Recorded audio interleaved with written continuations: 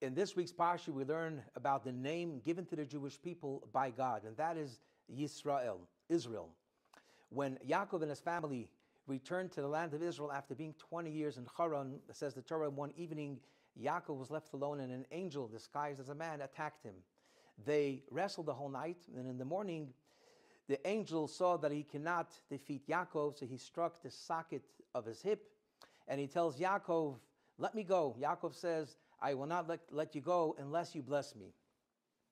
And the angel told Yaakov that your name will no longer be Yaakov, but rather Yisrael, because in Hebrew, the word Yisrael means that you struggled with the divine and man, and you prevailed.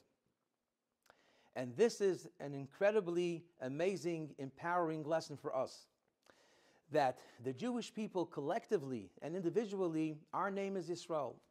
And the Kabbalah teaches that a name of something indicates the core and the DNA of that thing.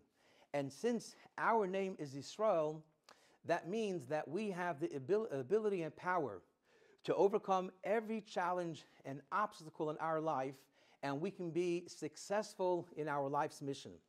And this was the story of the Jewish people for thousands of years. We not only survived against all odds, but we strived, we grew, and we were very successful. Have a very good Shabbos.